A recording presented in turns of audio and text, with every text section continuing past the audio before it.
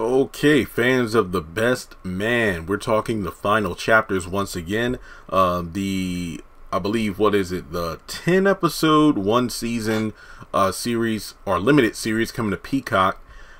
It looks like Robert Townsend is actually working on the project, and the show is in the final stages of filming. He actually posted this yesterday. Spent the last 6 months directing on the East Coast. Pure fun, a suspense heist limited series, kaleidoscope for Netflix. I love working with the cast and crew, but I can't wait for the world to see that show. And now finishing up Best Man final chapters, the limited series for Peacock. Thank you, Malcolm Lee, for allowing me to play in your wonderful sandbox. Showrunner and executive producer Daylin North, I got nothing but love for you. Hot 5 Heartbeat reference. So for there, the gift of gifts was playing with this amazing cast. So there are a bunch of photos with cast members, Shania Lathan, Trey Diggs.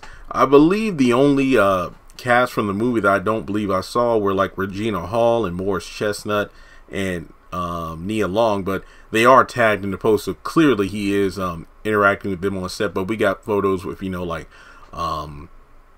Terrence Howard and I guess new characters who might be like the kids of some of the married couples or relatives, or maybe people from the island resort they're going to have their reunion. I don't know, but regardless, this looks like a fun time had by all. And with Robert Townsend behind the camera, it's going to be a good project. I'm a fan of a lot of his work. Obviously, as a kid, I remember watching him on the WB, the Parenthood, and then I remember in my mind one of the most nostalgic DComs or Disney Channel original movies, Up and Away, 5 Heartbeats, of course, and the list goes on. The man has been working behind the camera on some projects I remember just growing up on, even at the 2020s. If I'm not mistaken, I think Robert had a hand in a couple episodes of Black Lightning on the CW, if I remember correctly. But regardless, or either he was in front of the camera, or maybe he was in front. I think I remember him in one episode. But